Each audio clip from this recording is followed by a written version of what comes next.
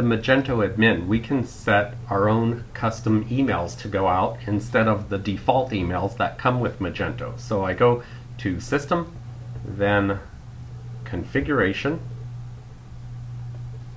and then in the top left I get an option here. I have to first select one language and set all my custom emails for that language. Then I can go and select the other language and set all my emails for that language. So I'll first select English and then wait for the screen to refresh. There.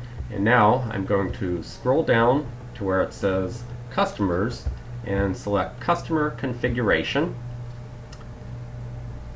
and wait for it to refresh. And then here all of these are checked. So that means those will be the default emails going out.